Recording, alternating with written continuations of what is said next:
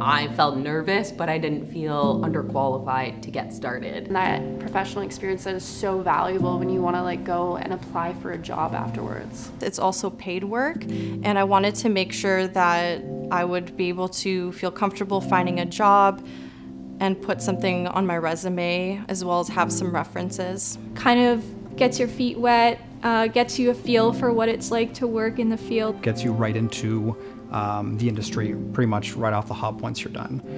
It's not just, you gotta go find a job, you're integrated pretty much right in from there.